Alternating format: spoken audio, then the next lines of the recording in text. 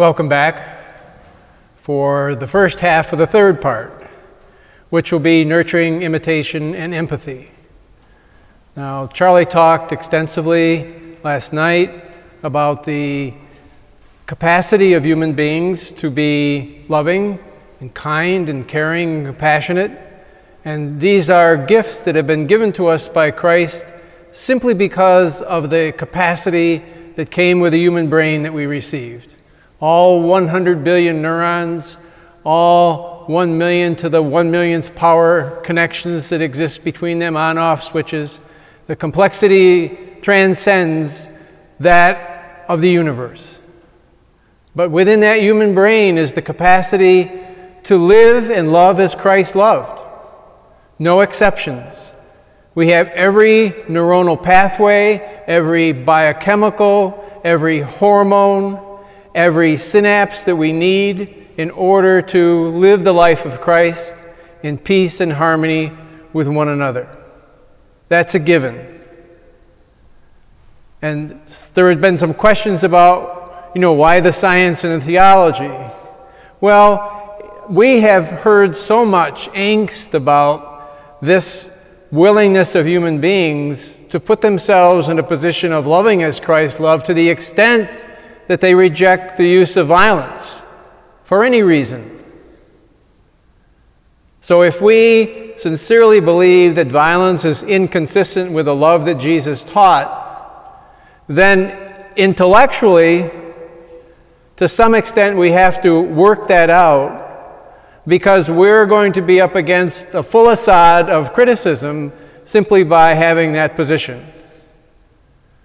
And it's not that the position is untenable with survival or with compatible human living. It certainly isn't.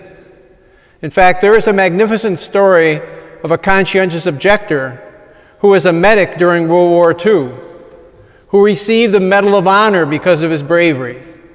Now, that's the highest award that one can get for participation in a military activity. But the military activity he participated in was rescuing fellow comrades under dire conditions. And no one else was willing to do what he did, to put himself at such risk. And that was recognized by his comrades in the Army, and by the recipient, becoming the recipient of the Medal of Honor.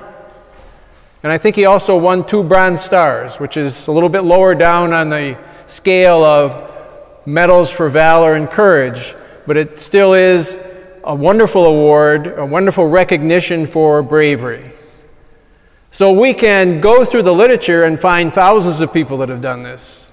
And Jesus gave us our example that it in fact is not unreasonable, that it's very reasonable. In fact, if you look at the human mind, if you look at human reason and logic, this is the only way to proceed. Because if we look at the sequelae that follow from violence, either with respect to the way our children develop, or by the condition of the world as a result of participation in war, then it's a foregone conclusion that these particular kinds of activities are ultimately destructive. So we can just take an example, Iraq at this stage. Actually, in 2008, at the end of 2008, there were 5 million people in Iraq who had been displaced, either in the country or had to leave the country. 5 million. There were 1.2 million widows. There were this is at the end of 2008, that's not 2010, 2011. There were 5 million orphans. And there were over 1 million people killed and classified as excess deaths. That means if the war wasn't going on, they wouldn't have died. But you can never count the number of people that have died as a result of some disease or some malnutrition that existed, for example, in the midst of a pregnancy, or the severe stress that the mother was undergoing as a bomb exploded near the house and the percussion wave caused her to spontaneously abort her child. These are the kinds of things that aren't measured to the degree that they should be measured. So if you do that, if you look at war as more an abstraction, look at the reality of what's going on in war. Look at the reality of what's going on when a parent hits his or her child, or even for that matter, hollers at his or her child. If you look beyond that, you can see that what you're doing is undermining the intrinsic neurobiology that is in fact your brain. One of the most eminent biologists that ever lived, and some people like him, some people don't like him, his name was Charles Darwin. If you look at the later works of Charles Darwin, he, first of all, did not use the term survival of the fittest. If you look at his later writings, what Darwin meant by survival was those human beings who were in fact the most compassionate and empathic. That's what he was talking about when he was talking about survival in his context, not the English philosopher Spencer who coined the word survival of the fittest. So even the neurobiological literature today is saying, you know, forget survival of the fittest, it's really kindness that counts. So if you think you're on the wrong track following Jesus, you should be aware, and you probably are, of the incredible capacity we have to be good and to do good. And those capacities far transcend any of the other capacities that we have, because they are located in the highest part of the brain, which is not only the smartest part of the brain, but it's the part of the brain that has the capacity to regulate lower areas of the brain. So they now know today, for example, if someone is suffering from extreme fear, that they can actually have them meditate on the area of the prefrontal cortex. This is the part of the brain in the front. On the prefrontal cortex, and imagine that fibers are growing from that area of the brain down to the fear center of the brain. This is just a meditative state that people go in, and it's not that they're unconscious, it's not that they're having some kind of euphoric event, it's just simply something as simple as breath awareness. But in the midst of that breath awareness, the consciousness that is that, there can be a change as a result of entering into this kind of activity. Centering prayer is another kind of activity that does essentially the same thing. And what happens is that they do a functional MRI where you can actually see a change in activity of the brain, or an MRI to actually see change in structure of the brain. You can actually see an increase in the number of fibers going from the area of the highest part of the brain to a lower part of the brain, and attenuating the fear, having a direct effect on the fear. So when we talk about the mind, we're not talking about so much the brain. We're talking about the mind as a process that regulates the flow of energy and information in the brain. So what this person did, or what they're doing in this kind of treatment, is to actually have the person direct the flow of energy and information in the part of the brain that has to do with the regulation of fear. And if you repeat that time and time again, what happens is that you get neurons connecting to one another and actually producing an inhibition of the fear itself. So the one point here is that the brain is plastic. Until the day you die, the brain can change. Now, when I was taking my early science courses, even neuroscience courses, the teaching was that you have X number of cells when you're born, and you better take care of them because no new cells will be born. But now they know, even in very late age, that new neurons can form from stem cells in the brain that can replace some of the neurons that are lost. So we have that capacity throughout our entire life. So when someone is having mental problems, psychological problems, spiritual problems, there's always the potential for a change. And the change that we talk about is the metanoia, change of mind, change of heart. But the metanoia actually requires change in structure and function of the human brain. That's what real change of mind is. And that's why Paul had such a hard time. You know, why do I always keep doing the things I don't want to do? And I can't do the things I really want to do. So it takes patterned, repetitive stimulation of any area of the brain or any behavior that you want to change. You remember the first time you sat down at the typewriter and tried to type, all right? And then a couple months later, all of a sudden, everything is somewhat spontaneous. So pattern, repetitive repetition change motor neural networks in the brain that regulate the sensation that's involved in typing and the control, and now you can do it without looking at the keyboard anymore. Now you can do it to some extent without really thinking about it. We can do the same thing with kindness and care and compassion. We don't have to force it. We reach a state where we realize, as a result of pattern repetitive stimulation, that this works. At some level it always works, even sometimes unknown to us, and 10 years later it works. So the person we were praying for, the person we decided to be kind to every time we saw them, to smile at them, and we thought we were getting no response from that person, 10 years later they have a memory of this experience with us, and they decide, just upon that experience, to change the course of their life. So this is a powerful dynamic that we have available to us.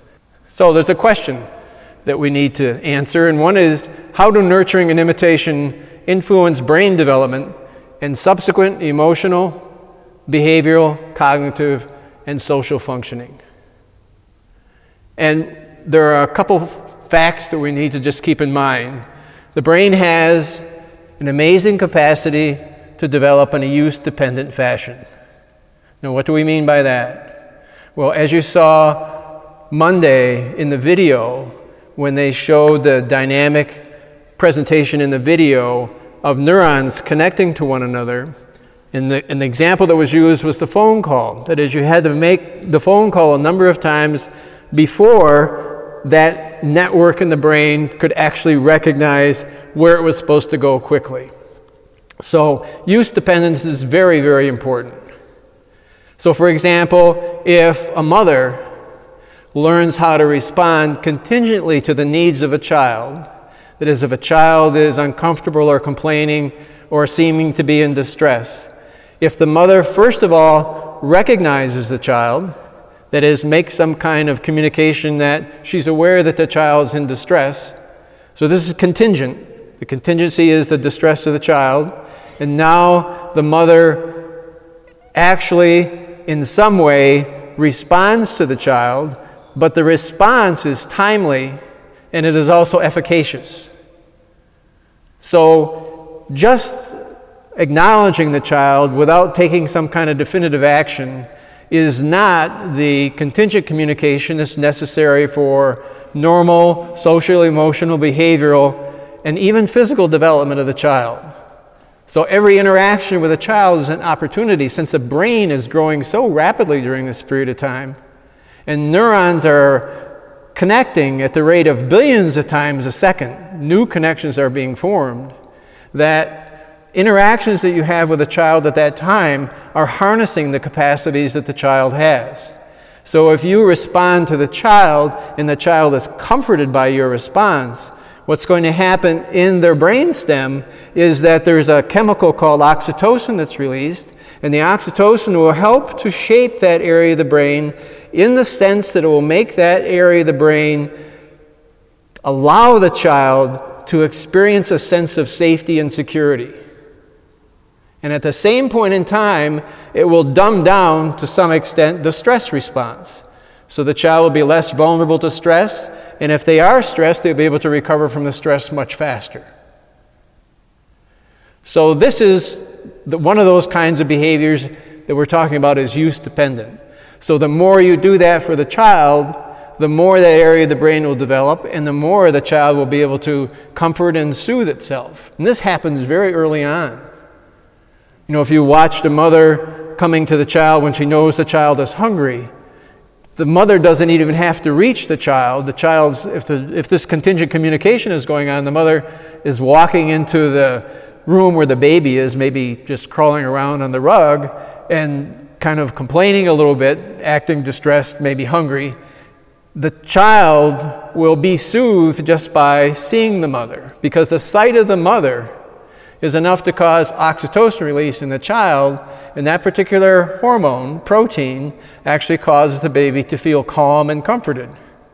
And when the mother sees the baby calm down as a result of her presence, she also has an oxytocin release, and it increases the bonding affinity between her and the child. So this constant dynamic is going on in every interaction that we have. We have social brains. I mean, that's why our brain is so big. It's not because we do space shuttles. It's not because we do physics. This is because we have so many relationships. So you can chart the growth of the size of the human brain, and there's a direct correlation between the size of the human brain and the number of relationships that people had over time, just being hunter-gatherers, and then you had larger and larger communities. So the more the community grew, in essence, the size of the brain increased to accommodate that. So as I said on Monday, the largest area of the brain is designed for relationships. Now, the brain grows and organizes in response to developmental experience. I think we just covered that enough, so we won't belay that. And then the next one, the major modifier of all human behavior is experience, not genetics. It's experience. The experiences you give a child, the experiences we give one another of care and kindness and compassion are the major determinants. So they're just extremely important. So if you go to a country and you do some kind of relief mission versus you go to a country and do some kind of bombing mission, there's going to be an entirely different response to the people, and there's going to be an entirely different result from both of those activities. So one allows the possibility for community, for sharing, for interaction, for growth. The other ultimately leads, if not immediately, to breakdown of the community because of the tremendous amount of loss that's experienced and suffering and basically everything else that goes along with it. So if you look at any war, you eventually find that that's the case. Even though someone always proclaims victory, the victory literally means that one side was suffering so much that they gave up. And they can't wait to get the chance for retaliation. So just compare World War I, World War II, and the position of the Germans after the end of World War I and what happened in World War II. And the fourth is that there is no more specific biological determinant than a relationship. So why do we have this particular area of the brain? Why do we have just our facial muscles? Because 80% of what we communicate when we're looking at another person comes through the face. So there are muscles in the face that allow, for example, when you smile, and it's a sincere smile, for certain muscles to contract, it's not only in the area of the mouth, but also around the eyes. So much so that you can distinguish, if you look at a video, between a genuine smile and a service smile. Someone at McDonald's brings you a hamburger versus, someone gives you a cup of tea because you're suffering in the hospital. So there's a difference between the two. One's called a Duchenne smile because it's not really a sincere smile. But kids can detect that. Kids can read our faces in ways that we can't even begin to imagine because they have this ability to perceive what's going on because their filters are so fine as far as distinguishing what's going on with the face because of the interaction between the mother and the child or the father and the child or even, the siblings in the family and the child. But primarily the mother because of all the time spent, in nursing and feeding and that early development, like the first 9 months. There's a book that was published recently called Origins, and the subtitle was How the First 9 Months Affect the Rest of Your Life. So there's a lot that goes on in utero that determine the outcome for you after birth. And we all know that with respect to certain deficiencies, but one of the things that we talked about on Monday was the high cortisol levels in the mother can actually inhibit the growth of neurons, and as a result of that, alter the structure of the cerebral cortex as a result of the high cortisol levels during pregnancy. And the last item on the list is early life experiences determine core neurobiology. So basically, the structure and the biochemistry of your brain are determined not so much by genetics, but to a far greater extent by experience. So if you are the experiential person for a child, the primary experiential person for a child, you are literally the architect of that child's brain. It's just an awesome responsibility. So when you think of a country that's experiencing war and they have 5 million orphans, it's absolutely certain that those orphans didn't get the care that they needed. And this goes on during pregnancy and especially during the first 3 years thereafter. Just let's visit a phenomenon called the vortex of violence. I think everyone's familiar with the term cycle of violence. And there's a term now that's used, it's called the vortex of violence. And it's not as well understood and not as well known as the cycle of violence phenomenon. And it involves the conservation of violence. So if we just look at, for example, an example of someone who feels, for example, helpless, frustrated, humiliated, overwhelmed, he's going to bring this, or she is going to bring this into interactions with others. And this could happen with a husband at work because he's not being acknowledged for the work he's doing, or because he simply can't measure up. And he feels frustrated, and he comes home, and in this vortex of violence, there's displaced aggression toward the wife or the children. And then as that phenomenon progresses, what happens is that the weaker person in the link has a tendency to be the recipient, of the violence or of the frustration. So we're going from the most powerful to the least powerful. What this process cost and robbed emotional, social, cognitive, and physical development is incalculable. And finally, the vortex of violence creates a pervasive sense of threat. And they refer to it as an incubator of terror for the developing child. So what happens in this context? What happens to the child that has to live in this vortex of violence? And the vortex is kind of hard to imagine from our point of view, but if you look at physiologically, psychologically, what happens to a child when dad hollers at the child, the changes in the stress response system, the changes in the levels of molecules that are responsible for that child being able to develop a sense of patience, kindness, and just interaction with other people is actually undermined.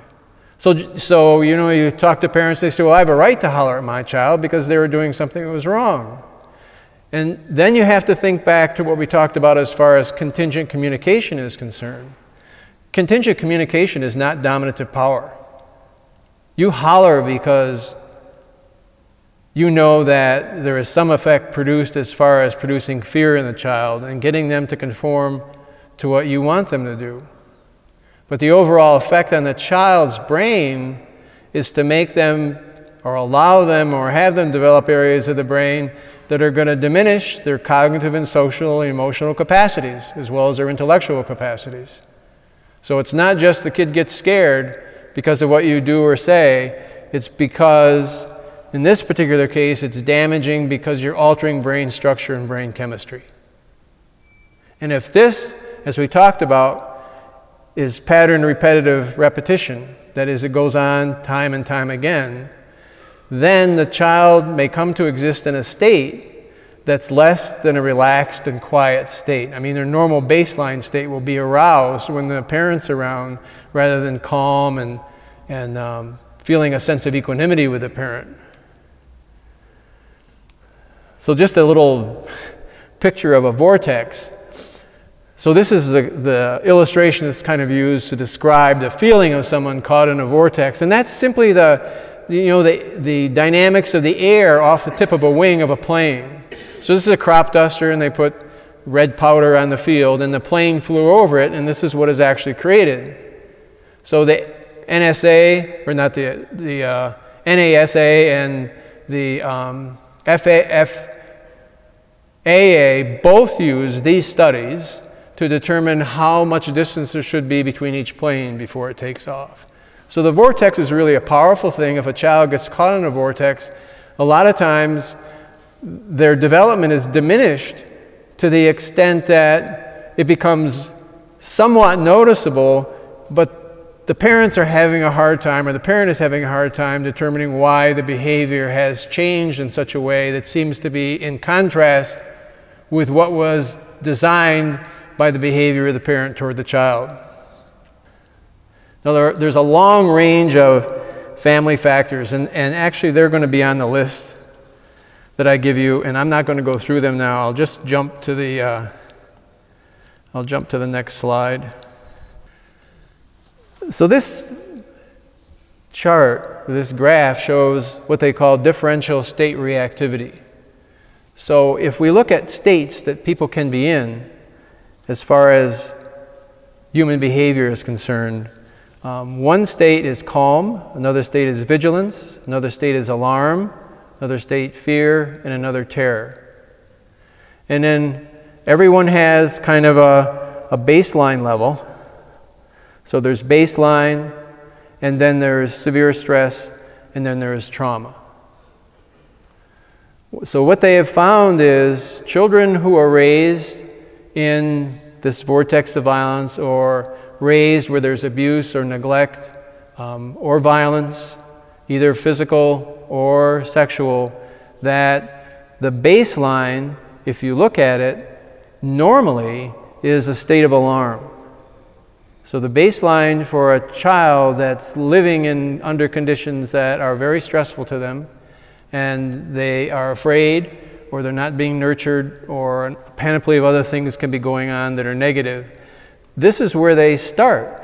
So if they go to school and they haven't done their homework and the teacher calls on them, a normal student who is at calm at baseline wouldn't notice much of an effect as a result of being called on and not having their homework available. But this person who starts at alarm could very well go to a fear state or even a state of terror. So there's a little possibility for that up here, but this is where they go to school at. So if you look at videos of kids that are in a state like this of alarm when they go to school because of the dynamics at home, you can actually watch the video and they're not really listening to the teachers. So the teacher's up there teaching math and the kid's thinking about what happened at home last night, or they're vigilant about who's looking at them, someone going down the hall, you know, what are they thinking about me, you know, and all the dynamics around them as far as the other students are concerned, entertaining all kinds of negative thoughts about, you know,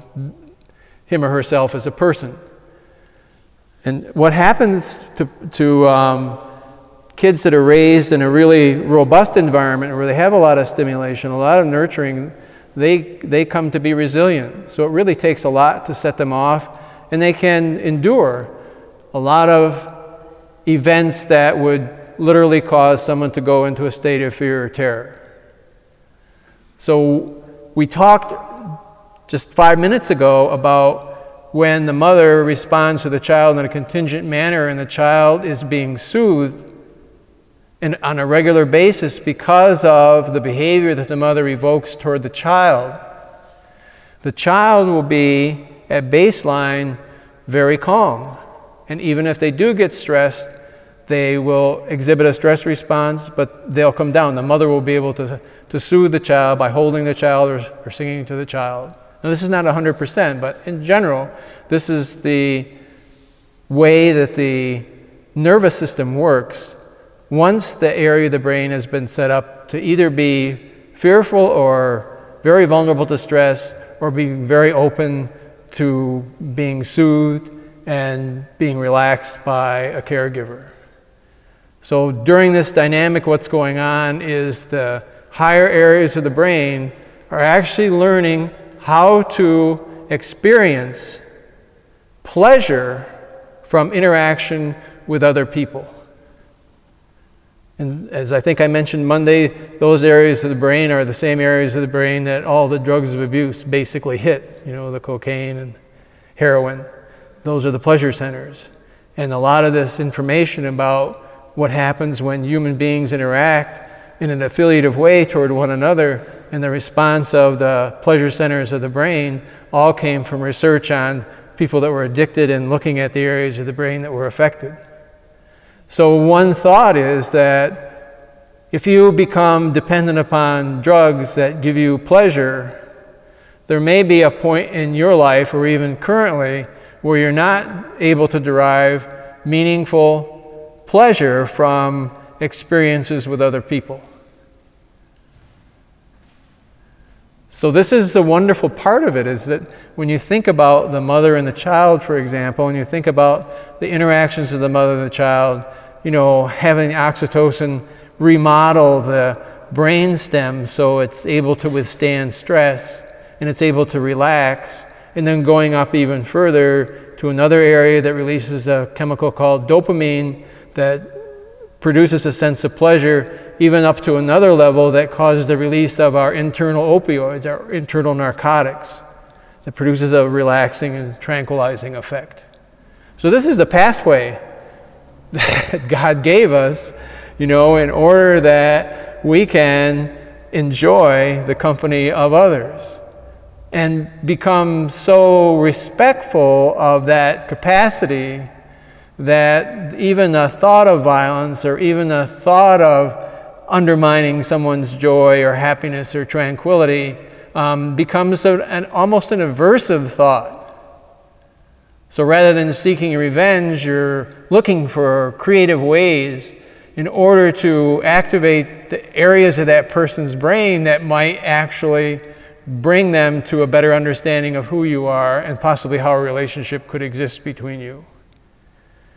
And once the remodeling has taken place, as far as going in the negative direction, you have to remember, just as St. Paul had to learn, that you need the pattern repetitive stimulation. It's over and over and over again, because every time you stimulate a pathway, what happens is that neurons start to wire together. And when they start to wire together, they fire together. And if it's an area of the brain that's involved in your capacity to experience another person as they're feeling at the moment, which is empathy, then you're going to be a more empathic person, and you're going to be able to open up to other people and be able to see suffering where you never would have seen it before. Or if you see suffering and you saw it before, now there's a strong drive to alleviate that suffering rather than just acknowledge the presence of it. And if we move into another part of this dynamic, which is actually functioning in groups, and I'll run through this quickly, but when we look at what is known as sphere of concern, it's how broad is our circle of concern for other people. So is it the world? Is it the community? Is it the family? Is it self? Or is it body integrity, just the individual? And then sense of time. Are we looking into the future? Are we going back and looking at the past? All right, this is called insight, the ability to look at our autobiographical life and see what happened in the past and what our capacities are for the future, possibly. And then if you have a community or you have a person that sees things in days or hours, there's another way of looking at the world that's going on, and specifically with the sense of time. So finally we get to the end, when someone is living in a state of constant threat almost, the sense of time is just now. And what happens is that as you move across this continuum, you use different areas of the brain.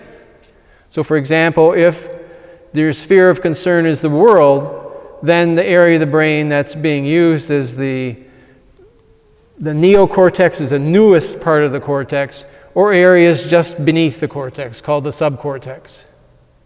And as we move across here, we'll see that as we decrease our sphere of concern, we have a decrease in the sense of time. We also have a decrease in our ability to respond. So one of the functions of the middle prefrontal cortex is response flexibility. That is, if you're in a tight situation, you can go through a panoply of options that allow you to pick one that would be most appropriate for that situation. So in this case, you'd be using the neocortex or the subcortex. If someone insults you and you start hollering at them or screaming at them or swearing at them or throwing things at them, then basically you're in the body integrity area and you're down at your brain stem. In fact, you're acting automatically. which is known as autonomic. So we have types of memory. One of them, there are two main levels of memory. One of them is implicit memory. We've had experiences in the past, and when these memories are recalled, there's no recollection of that. So there are memories that we have in the brain that we can't recall like we recall normal memories. So if I'm having a bad experience when I'm 3 years old with a cat, and the cat scratches me, and I see a cat maybe 2 years later, I might experience a stress response just as a result of seeing that cat or another cat. So what happens is that implicit memory is nonverbal. That is, you can't express why you were afraid of that cat you never saw before, or now because you've been scratched 3 times, you're afraid of all cats. There's no way that the mind can explain that, because this is not memory that's put in a place that can be worked with. This is just implicit memory, so it's nonverbal, and the individual has absolutely no sense that the internal experience that they're feeling at that moment has anything to do with an event in the past. So you may see someone you haven't seen for 5 years, and somehow you're really uncomfortable with that person. Well, why is that? So you try to remember, but basically, because it's implicit memory, it cannot be recalled. So implicit memory just exhibits itself sometimes, and we engender behaviors that are completely anomalous to who we normally are.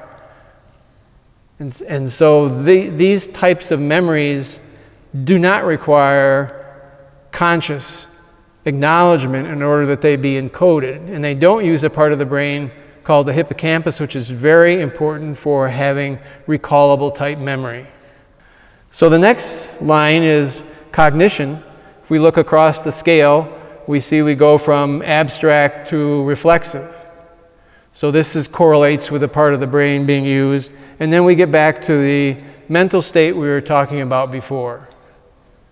So the calm person, the person that's aroused, the person that's in a state of alarm, the person that's in fear, the person that's in terror. And then we're not going to spend any time on this, but if we actually look at the social environmental pressures that exist, we can go down the chart and we can see all kinds of things.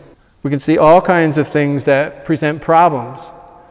You know, for example, if you have resource surplus and predictable, sustainable, you're innovative, and on the other end of the spectrum, you have a tendency to be reactionary. So it doesn't seem to make any difference where you pick this. There's a correlation between being resource poor and any number of these issues that go along as far as adaptive responses to threat in a living group. Now this title was in an article in Nature Neuroscience, and the article was about a book, and it was called Born to be Good. And this was the whole hypothesis on which the book was written: survival of the fittest, forget it. It's kindness that counts. And then the entire book actually used examples of the central nervous system being primarily designed to be good. I mean, that's the intrinsic design of the human nervous system. And as I said before, we have the capacities in all our neural networks in order to develop in a way, in order to allow our brain to express behaviors in a way that are a reflection of Christ-like love. But the most important piece of the whole thing is what happens in the early stages of development, because if the first 2 or 3 years determine the basic neurobiology of our capacity for cognitive, behavioral, emotional, and even physical development, then what goes on there can really limit our capacity to express who we genetically were determined to be. So not only do we have the capacity to alter the biochemistry and structure of the brain, but we also have the capacity to alter the expression of genes in the child. Not that the gene has changed, but the expression of the gene has changed. Back to Darwin for a second. The capstone of his theory of evolution was the emphasis on moral sensitivity as the most important driving force in human evolution. Darwin argues moral sense arises from parental and societal instincts that have evolved particularly in humans. And then finally, this sounds strange coming from Darwin for some people, according to Darwin's notes, the moral sense gives rise to the golden rule in the second commandment given by Jesus.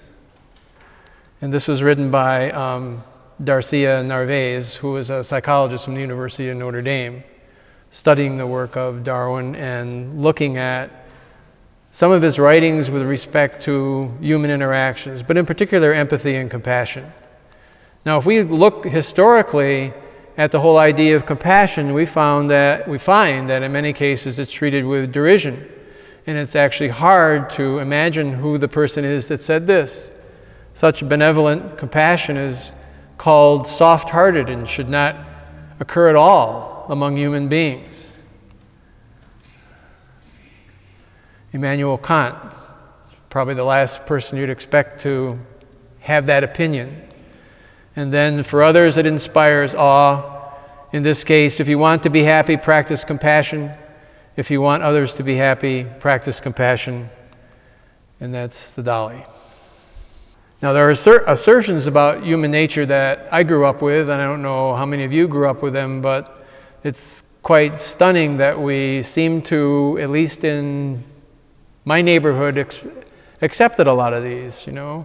Not that they were traits of ourselves, but just acknowledge that these are traits of other human beings, and that these are in fact possibly dominant traits. So we have humans are selfish, greed is good. Well, depends on where you're working. Greed is very good in some institutions. Altruism is an illusion.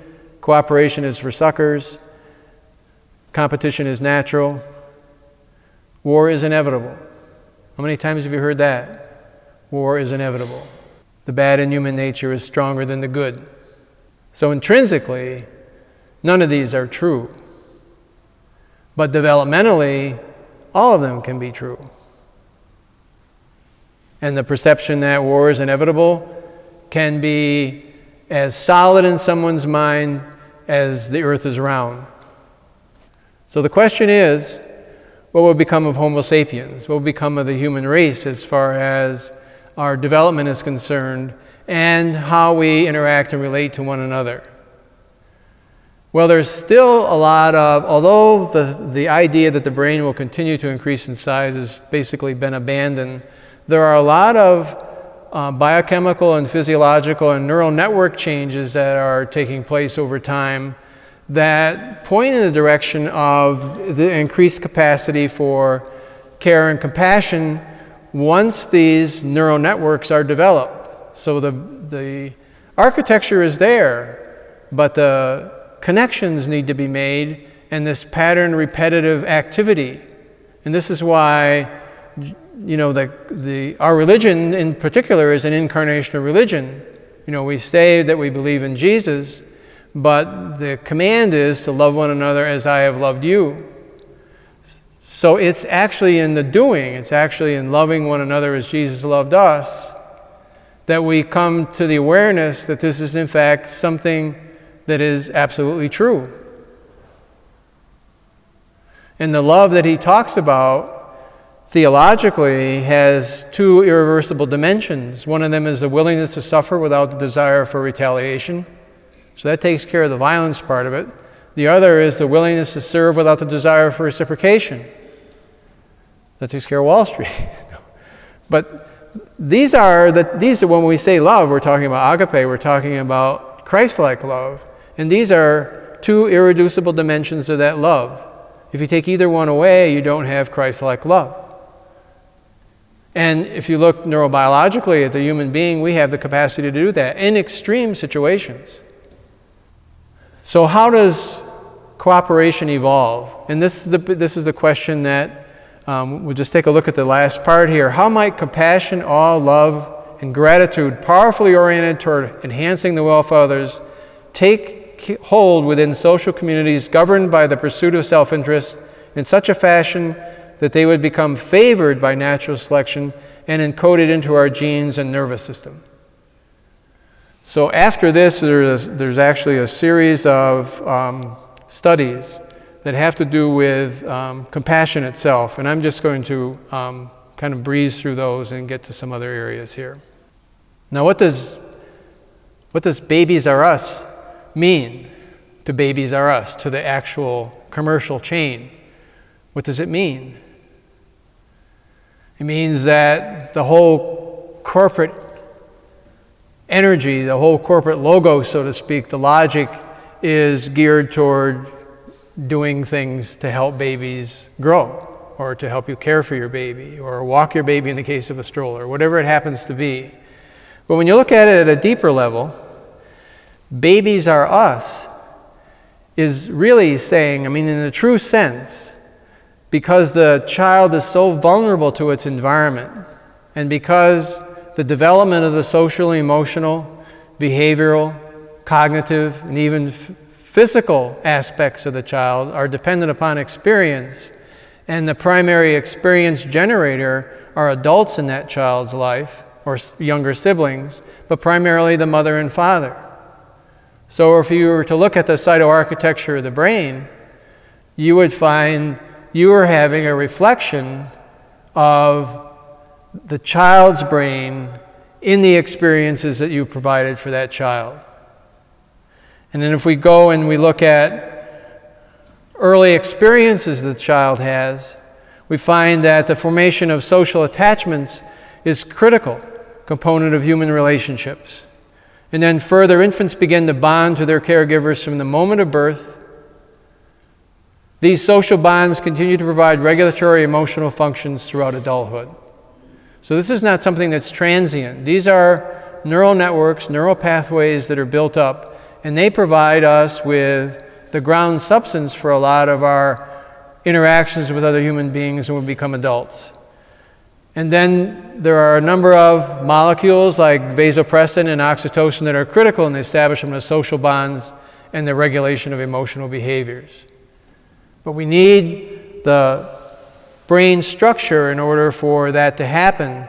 And what can happen during development is that as a result of the parent's interaction with the child or the child's interaction with the environment, you can actually have molecular cues that need to come online to regulate the development turned off. And so you have an alteration in a number of developmental areas.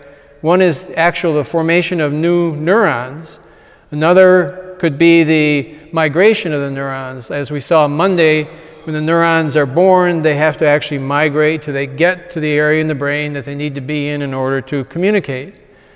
In addition to that, we have this capacity for differentiation. So once they get in a certain neighborhood, they develop a structure that allows them to function based upon some of the molecules that other neurons are releasing and molecules that are released by a type of cell called a glial cell. It's a support cell in the central nervous system.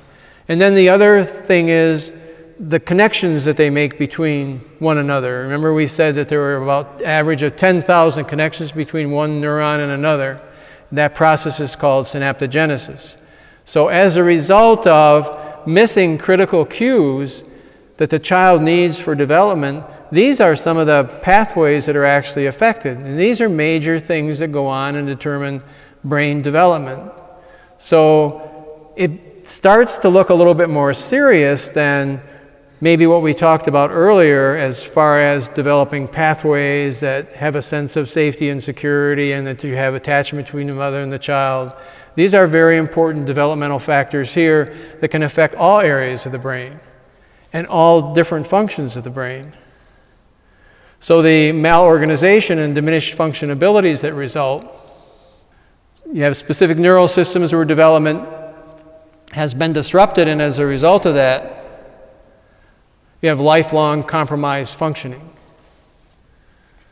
So in some cases, this is not as transient as other causes of alteration in the nervous system are concerned. And if you want to change these, there has to be more pattern repetitive stimulation. Just as you have a habit for 15 years of doing something a certain way and you want to change it, it's very hard to do it overnight. So you have to substitute a good behavior for the behavior that was negative, and in the process of doing that, you start stimulating other pathways, and the pathways, as you saw in the video on Monday, that were involved in the negative behavior just start to diminish. But it takes time. So those connections, those synapses, those axons, those long fibers that connect one neuron to the other will actually start to recede. Just like when they talked about the phone network, and some of the numbers were dialed and others weren't, and then it showed the neurons in the background just kind of fading away. Well, the same thing happens in the brain when you change behavior. You can actually have areas of the brain that were causing aberrant behavior be altered as a result of new behavior. And this just gets into just a very, very important aspect of modeling the brain of a child. And there are three important aspects of children watching violence on TV. So the first thing is that children become desensitized to the pain of others. The second thing is that they accept violence as a way to solve problems. And thirdly, they accept violence as a way to behave. So they would have a tendency to behave in more aggressive ways toward others. So where does this come in? Where is the input from this kind of alteration in brain structure? Is it coming, in this case, from nature, or is it coming from nurture? So the television is an incredible nurturing tool, and not necessarily in a positive direction. So in the case of nature and nurture, what they know is that the line between nature and nurture has been dissolved into what they call experience-dependent neuroplasticity. And plasticity is just this ability of the brain to change. So what's going on here is that experience causes the brain to change. And the structure of the brain, that is the neurons and the networks, and initially are the genetic part. And then as we develop, early life experiences really do determine neurobiology. And interactions with caregivers during early development establish the brain's cognitive and emotional circuitry. Let's just take a quick look at the interaction between neurons in the brain and genes. So this is what they call a 4-gene micronet. That is, there are 4 genes involved in this process that are going to influence behavior in one way or another. So the first neuron that we're looking at is in the frontal cortex. The other one you see over here is in the hypothalamus. And this one is an area of the brain that's involved with fear and aggression. But it also has the capacity to evoke behaviors between others that are compassionate and that are, as we would term it, loving or caring. So it depends upon how they get activated and what molecules activate them, what kind of behavior you get from it. And so if we look down here, we see at the bottom a couple estrogen molecules. Now, both males and females produce estrogen. So what the estrogen does in this particular case is it will activate a gene either in the frontal cortex or in the hypothalamus. So here's the estrogen. And sex hormones like estrogen actually go into the nucleus of the cell and turn genes on. So this estrogen molecule will bind to a special site and then activate a gene. And as a result of the activation of that gene, so here's the site, the gene will be in the nucleus. So this will actually go into the nucleus, but it'll cause the release. It'll cause a synthesis of oxytocin. And then down here at the amygdala, you'll have another receptor for estrogen that'll turn on a gene in the nucleus of the cell, and the byproduct of that will be a receptor for oxytocin. So if we're looking for some kind of behavior to be produced by this particular neuron in the amygdala, whether it's aggressive or violent or fearful, or whether it's kind or compassionate or caring, depends upon the ability of the hypothalamus to produce adequate levels of oxytocin. And if that happens, the oxytocin binds to the receptors here in the amygdala. The amygdala will not function as a fear-inducing, aggressive site in the brain. It will instead release molecules that will result in caring and nurturing behaviors. So that's one way where genes can work together in order to produce a certain effect. And so if this system is upregulated, then there's a tendency for the amygdala not to be so aggressive and fearful and to some extent willing to participate in violence. And these pathways can be enhanced behaviorally. So we have one very, very important aspect of genetics now that this will be the last thing that we'll do, and that's life experiences add molecular switches to genes. Now, as we saw in the last slide, genes need to be turned on in order that they can express what they were designed to express. So in that case, we saw estrogen going into a cell in the area of the brain called the hypothalamus, and then it activates a gene in the nucleus, and the gene in the nucleus produces a protein called oxytocin. In this case, we're going to take a look at a chromosome. So this is the chromosome. And then there are special proteins, once the chromosome unravels, and this is what's going on, that the DNA is actually wrapped around, and they're called histones. And this is the DNA itself. So this is just a double-stranded molecule. And the whole idea of the DNA is to provide a code for the synthesis of protein. So one of the proteins we could be talking about producing is a protein oxytocin, which this gene codes for, or it could be a receptor like we saw in the amygdala, and this receptor that when activated will actually turn off the stress response. So the next step is what they call transcription. That is, this double chain molecule splits, and then you have this particular area copied, and then that message is taken to another part of the cell that controls the production of the protein. Let's imagine in this case it's a protein that becomes a receptor that turns off the stress response. So that's what would function, that's how this gene would function normally.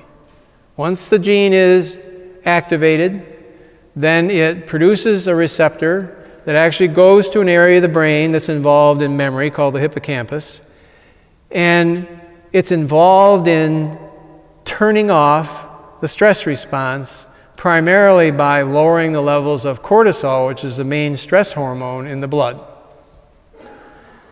Now, if the child has been abused either physically or sexually or neglected, what they have found is that there are extra groups that are added to the chromosome itself, and they impair the ability of this chromosome then to code for the receptor that turns off the stress response. Now, they found this in rats initially, and then they started to look at human brain slices of adolescents who had actually committed suicide.